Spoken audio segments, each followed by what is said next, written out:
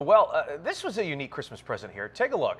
A couple in Ohio got the teachers in their son's elementary school something to make them ring in the new year with a smile. So they bought them bottles of wine and replaced the label with a picture of their son, with the message there inscribed at the bottom saying, "Our child might be the reason you drink. So enjoy this bottle on us."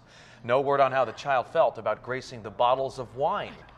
Apparently, his mom said those teachers deserve this wine. That's all I'm going to say. Yeah. That's what she said. Who needs the apple that teachers get? Wine. Teachers like wine Who's giving too. the mom and dad wine? It seems like Right? They have to put up with it more.